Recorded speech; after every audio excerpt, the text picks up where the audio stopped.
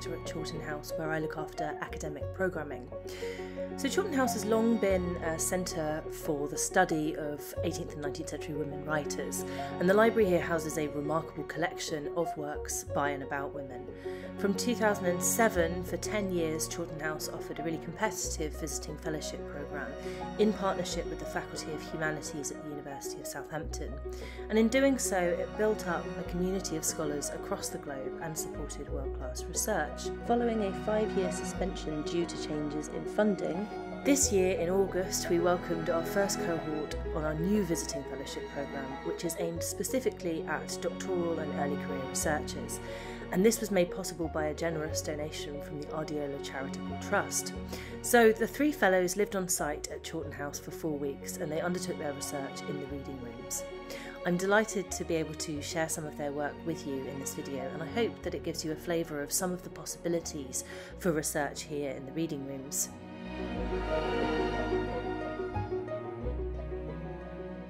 So my name is Charlotte Goodge. I've just finished the first year of my PhD at University of Kent. The focus of my project is conceptions and depictions of female corpulence in the 18th and early 19th century. Okay, so could you say a little bit about what corpulence actually is? Of course. So corpulence is in the 18th century specifically treated as a disease, and also it's during the 18th century that it becomes used in popular vernacular. So to paraphrase, the entry for corpulency in Johnson's dictionary is when you get the concept of a bulky body, and with the emphasis placed on the fat as being excessive in the body. So your research focuses specifically on female corpulence, and is there a particular reason for that? So there is. So corpulency was understood to affect both men and women. However, up until now, there's a significant scholarly gap. All the focus is sort of placed on the corpulent man, and that's really a huge oversight, because the idea of corpulency and all the things tied up to it, themes of temperance, which ties in with politeness, all contribute and tie into the formulation of femininity in the period. And without that, I mean, yeah, you're overlooking a whole area. So yes, it sort of builds in the medical discourse of late 17th, early 18th century, and then really comes through by the early 19th century. It becomes, to be corpulent is a very loaded term, and that's what I'm here to investigate. So thinking then about body shape and body size, that becomes a way of thinking about much bigger issues of identity. So what becomes associated with corpulency is not just necessarily what is someone's physical size. What corpulence is sort of used as an indicator of is anything from sexual appetite, not even excessive, just the fact that a woman has sexual appetite. You have how does it reflect on her views or behaviour in relation to maternity, seen as this sort of selfishness, which I'll return to. Often you have women of the mercantile class being depicted as corpulent to sort of indicate their upstart sort of status or desire for social mobility, moving sort of above their station. And then also something that I'm going to return to later, this idea of othering. The fat woman is othered by her corpulence, and what that says about national identity. Okay, so what were you focusing on specifically while you were here? So the great thing about Chawton, having a focused collection on not only women's writing but writing about women, is really useful for the interdisciplinary nature of my project, because the library boasts not only letters and journals and novels, but you've got medical treatises, you've got illustrated works, and all of this really helps me get a bigger sense of how is the fat woman being, or corpulent woman being, understood in this period. So the medical treatises that I consulted in the Chawton collection contributed to an existing idea I built up of the anxiety over how did corpulence impact a woman's ability to conceive, and also if pregnant to see it to full term. The texts I looked at specifically were Buchan's Advice to Mothers medical treatise. So Buchan was a prolific physician of the early 19th century. What is interesting about his works, he sort of perpetuates the idea that pregnancy is the most important period of a woman's life. What he adds to that is essentially if you're leaner, you're reduced in appearance whilst pregnant. That's a good sign because it means all nutrients are going to the fetus.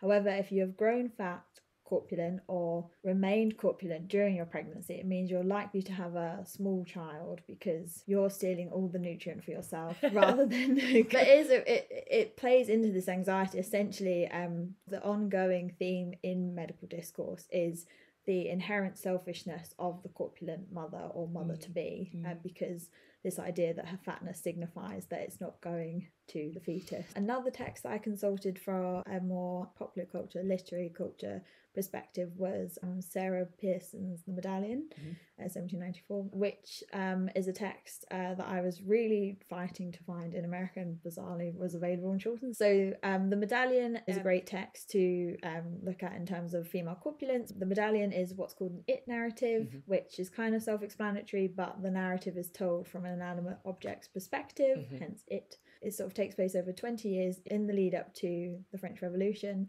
And it focuses on when the medallion's in the possession of a character called Lady Viola Falkland. So she's of the upper class, and what it looks at is the trials and tribulations of her friends and family. They have a vested interest in France, but and mostly live in France, even though they also have places in England. It builds up to the French Revolution and all the things that explode in terms of how the sovereignty of the nobility are then viewed. And caught up with this is this repeated reference to the idea of the citizen. Lady Viola Falkland and her friends and family of the higher class keep running into the Butterworth family. The Butterworth, Mr. Butterworth, is a cheesemonger who's done very well, so he is a very emblematic citizen figure.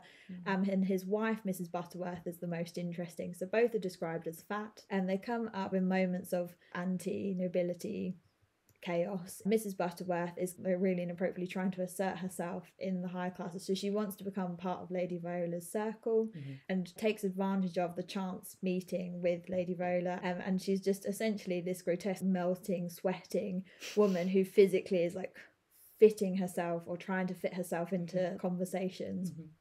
And obviously from that initial reading you're thinking people should adhere to their rank and that's it. Whereas actually, interestingly, by the end of the narrative, Mrs. Butterworth's daughter is married to a lord. So actually, for all her uncouth, very ill-educated attempts to ingratiate herself in the higher ranks, she actually does in the end. So it's an interesting, a lens in which to sort of look at social mobility. One other genre I looked at is illustrated works that look at the costume of both England and Yorkshire. Picturesque representations of the dress and manners of the English is a great work for me to consult because essentially all the women depicted in this illustrated work are labouring class except for one image which is titled A Lady in Summer Dress, and it's a really bizarre contrast of this gentry woman, very slender, and then all these labouring class women around her, very thickly set, more so than just they've exercised. The relative size is very noticeable, and then I pair that with the costumes of Yorkshire. Both are from 1814. So in the background of the Lady in Summer Dress there is a small bathing machine, and then there's actually a plate of bathing in the costumes of Yorkshire. And what I found interesting about pairing those two is cold bathing or sea bathing was used as a treatment to sort of counteract overindulgence or corpulence. But what doesn't make sense is the Lady in Summer Dress, slender and near the bathing house, and then in the costumes of Yorkshire, the women helping the bathers are again really large women, in contrast to the majority of the bathers who are slender. Is this about the ideas of classical and vulgar body rather than what the physicality of these women were at all? But just visually it's just a good comparison, just to show that corpulence really doesn't necessarily comment on the literal lived experience. It's always emblematic of a different theme.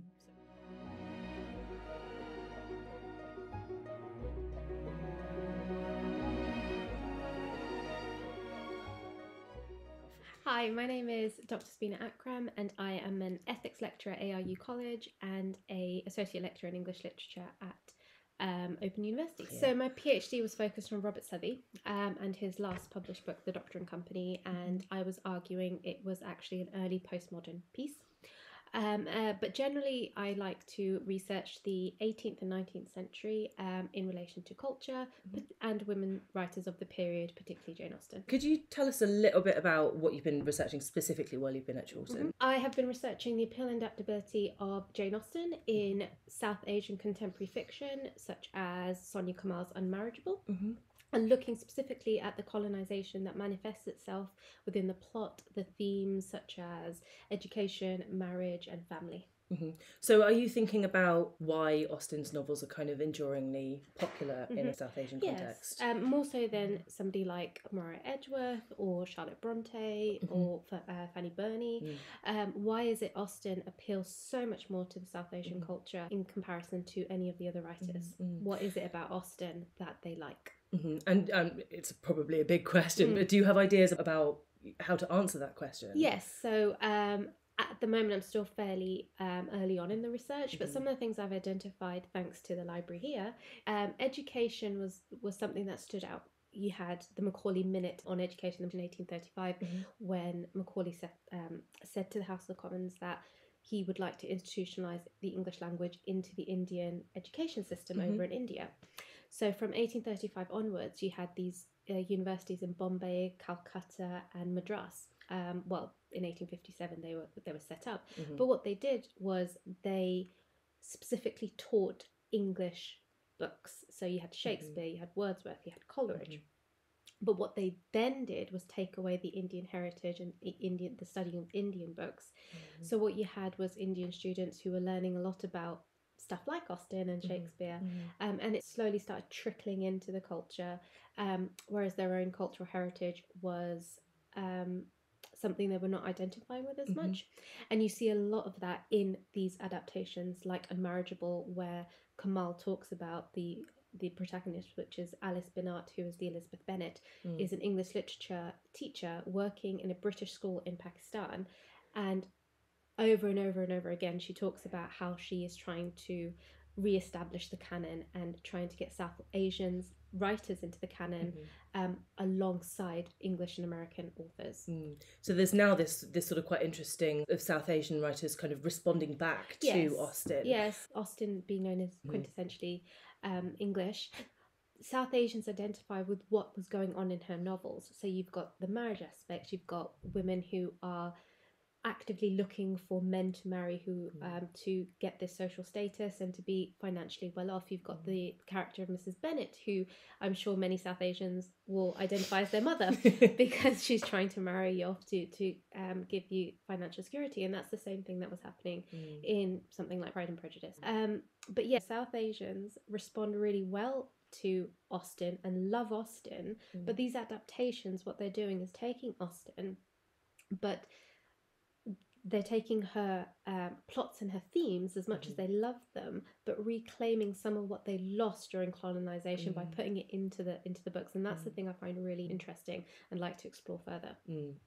So what have you been looking at while you've been in the library? So a couple of texts that really stood out to me in my time here was Marie Graham's Journal of Residence in India, Eliza Fay's Letters from India, and Niall Green's The Love of Strangers, where this book in particular, Niall Green's, it depicts a journal that an Iranian student wrote when he was in England in 1815, and he's telling you about the culture of England, and which is very similar to his Iranian culture in some ways. So these three books that I've been looking at, Graham and Fay, and the book that Green's written, this was all taking place in the early 1800s. So you've got between a time span of 1808 to 1815. And this was before the height of colonisation, which came later. But one thing I found really interesting in Graham and Fay in particular was the way that they depicted Indian culture when they went over to India, which is completely different to how South Asians would say now, because we would say it's quite similar to 19th century, 18th century English culture because of the comparisons we can make to Austen and the social climbing, the marriage, etc., etc. But Graham and Fay describe an India which is barbaric, which is completely different to what they have experienced. So that was really interesting, because what that really does is strengthen my argument that colonization actually played a part in changing some of the culture later on in India, if we are to believe what Graham and Faye are saying.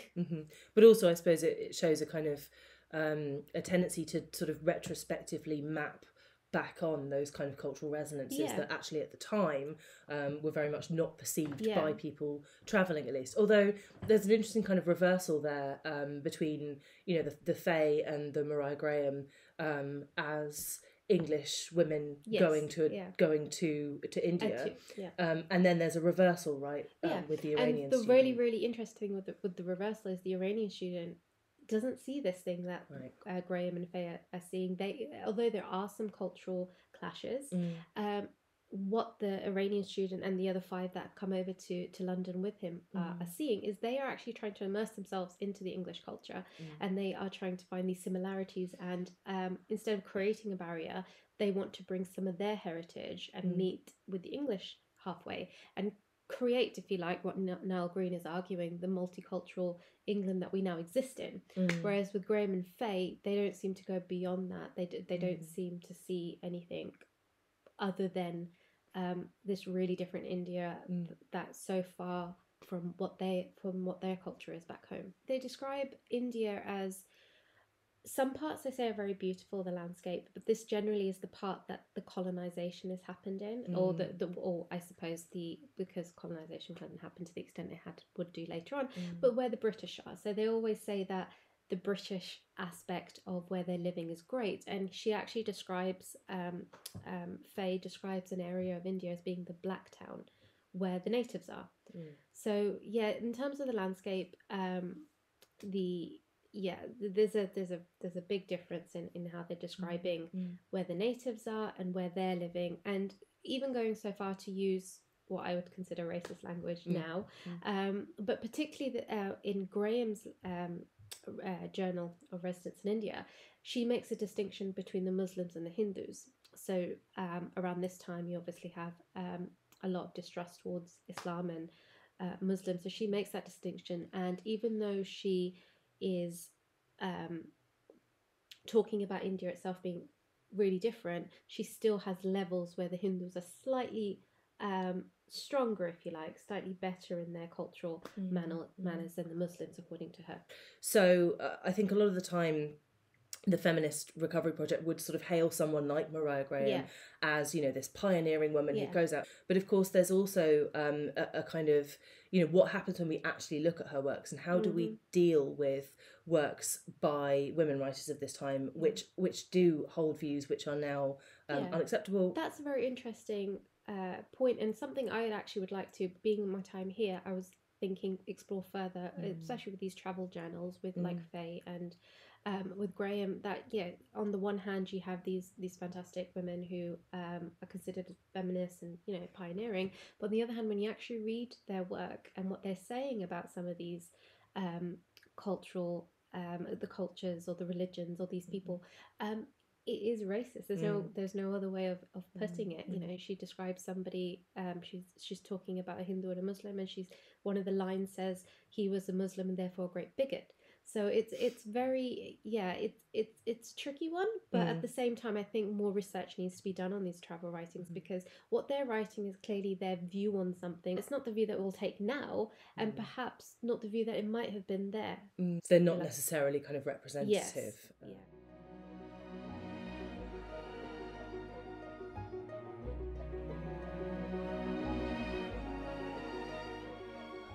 Hi, I'm Dr. Alison Daniell, and I work at Southampton University, and I also am an honorary research associate at UCL, and my research basically is focused around marriage, specifically the doctrine of coverture, and how this is explored and represented in women's fiction. So that's novels written by women of the long 18th century. And so what have you been doing over these last few weeks while you've been at Chawton? What have you been looking at? I mean, the collection at Chawton is just amazing. And I have been able to access all sorts of novels, which I cannot and could not get hold of anywhere else.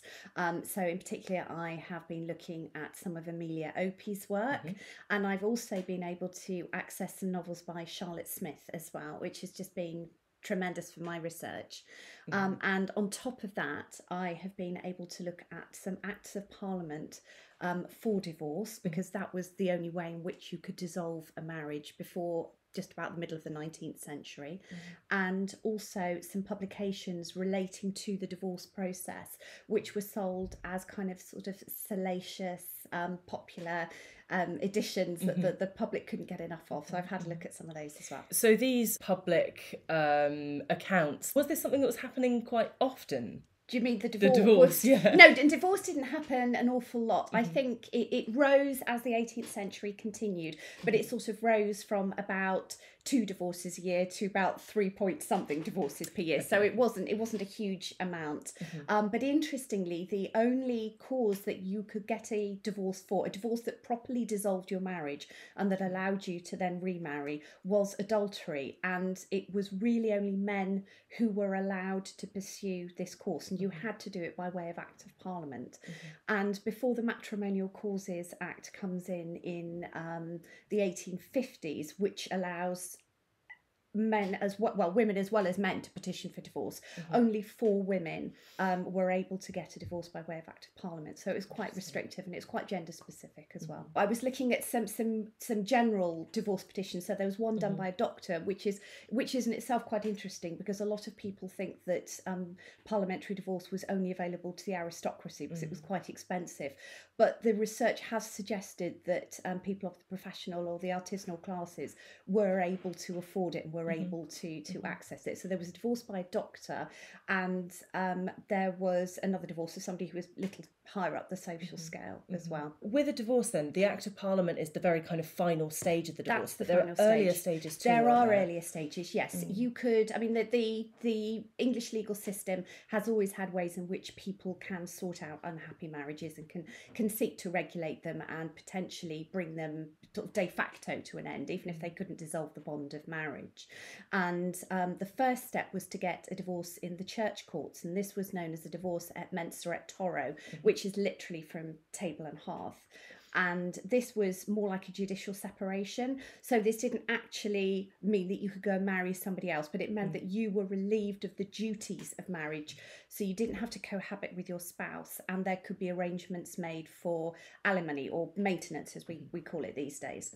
And women could petition for those. There was no problem with women going to the court and asking for one of those, because women had rights of audience in the church courts. It's only in common law courts that women couldn't do that. So your first step was to establish your cause of action, and you could go and get your church court divorce. Following that, if you were a man, what you needed to do was to pursue an action for criminal compensation against your wife's lover. Now, this basically sets the wife up as the husband's property, and what the husband is doing is he is claiming damages under common law for infringement of his property. Right. Yeah, so yeah, not particularly enlightened. And the woman was not allowed to have, even though she was named as part of the proceedings, she had no part in the proceedings. She wasn't a party to the action, and she couldn't speak or give any evidence at all. And this is, of course, where Mary Wollstonecraft subverts the whole court process at the end of Maria, where she has Maria write a letter to the judge, which is read out. And so you say that she was probably reading some of those cases. She was probably reading. I think the research has been done to show that the details of Crim Con cases were published and were, devoured voraciously by the public, who like that sort of salacious detail. And as I understand it, there were some of these publications were in William Godwin's library, and the supposition is that she could have accessed it. So there's this really interesting translation then from the real world through the kind of legal courts and then into fiction as well. So you were looking at Amelia Opie, for example. Yes. And what do you think Amelia Opie has to say about coverture? Amelia Opie has an awful lot to say about marriage, and one of the things about my research is that I would like people to realise how much a part of marriage, how much the package of matrimony coverture was. But what Amelia Opie's novels do brilliantly is that they dissect the various strands of marriage. The 18th century, like a lot of periods in the past, had an ongoing debate about what marriage was. What does it mean to be married? What is the most important aspect of a marriage? Is it the relationship between the parties? Is it, the love match, essentially? Is it the church ceremony? Is it the civil bond that's formed, or is it the economic transaction that occurs on marriage? And what Opie's books do absolutely brilliantly is that they look at each of these and they analyse them and they dissect them. So, for example, in Adeline Mowbray, you have a heroine who does not get married, but is protesting the kind of supremacy of the emotional bond that she has with her partner. And that just so revolutionary. Also a kind of libertine argument going back donkey's years, right? And although it eventually, because of the morality of the times, it sort of has to fall flat on its face, it's an important exploration of this idea of the effective marriage and what that means, and can the effective marriage, or can the effective relationship between the parties, can that be treated as, if you like, the dominant idea within the wider idea of matrimony? And Opie says no at that point, that you have to have other strands. So a focus on the different aspects of marriage. Yes. Each one of those focuses kind of carries with it certain kind of classed or political weight, I guess. Yes. And Opie, I think, is really interesting because she's quite difficult to pin down politically. I think there's the kind of radicalism of Wollstonecraft and Godwin, but also what happened subsequently. After Wollstonecraft died, and Opie, I think, is someone who's lived through that and who's seen the kind of the implications of that sort of radical thinking when it's applied to actual real life scenarios. Yes. She's very well aware of what the real life situation is, and the fact that you can't live out abstract political ideals within the cultural norms of the society that particularly if you're a woman. If you're a woman, absolutely. So that's really interesting. And the other thing about Opie and the way in which she's looking at marriage is, I found an affinity between how she dissects marriage and how Burney also talks about it in The Wanderer, because you have this idea of the woman who is a wife, but she's not quite a wife. And if she is a wife, she was only married in a civil ceremony, and does that really count? And what is a marriage, and what should a marriage be? So the pair of them are really dealing with similar issues.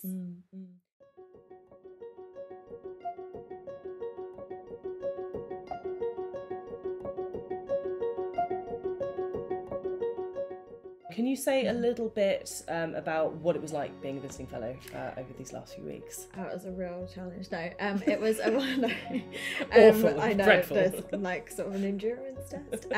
So I've never been on a fellowship before, so I have no standard to compare it to. But I genuinely think that being on site actually really focuses, and it meant that not even just the practicalities of taking out journey time, etc., but there's something about you can't help but be really excited because you're in the environs of Chawton House, and you're sort of living, breathing, or at least walking the stairways of what perhaps once were the people you're consulting the works of once did. It's a great opportunity as well that there's more than one of you, so you're constantly sort of an evening or in the morning being like, what are you going to be looking at, what have you been consulting, and you sort of have those sort of light bulb moments because you're with your peers. And I think the fact that people such as yourself and like the rest of the staff have such a vested interest in the collections and sort of live and breathe it themselves.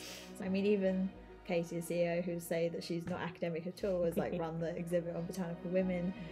So it's not just sort of coming to a place where people sort of see you as in a separate room and then leave you to it, and that's that. Like, actually everyone's like, oh, what's this? And you kind of and people identify bits of, like that you'd like to look at for your own research and their work, and vice versa. It's like a bit of a pass off. So sad to not be living here forever. It's been an absolute great experience, and it's been an opportunity that I didn't think I would ever get, and I just can't put into words just how amazing it is. Like the collection here, the Chawton House Library, the resources I've been using, to be able to have that at your disposal for a month, it's amazing. And the staff that work here, the volunteers, it really is like a family, and I felt so welcomed by every single one. The fact that it's targeted at postgraduates and early career researchers, I think, is amazing, and I would recommend any postgraduates and ECRs to apply because it's a fantastic opportunity. Well, just working in Chawton is amazing. I don't know if you can see the books behind us, but I've spent a month in a room just lined with the most fabulous books. There are novels and primary resources here that you just couldn't get anywhere else, but it's backed up by a tremendous collection of good scholarly secondary sources as well, so you can contextualise everything, you can get hold of the secondary material that you need. There are a superb range of primary sources here. There's things like manuscript novels, there are historical sources like the Divorce Act that I've been able to consult here, there's letters, there's journals, there is just so much. There is so much to look at. And also, as a lifelong Jane Austen fan, to have had a month living and working in a house that Austen knew and was familiar with, and also potentially handling books from the Night collection that Austen herself may well have read, it's been life transforming. So.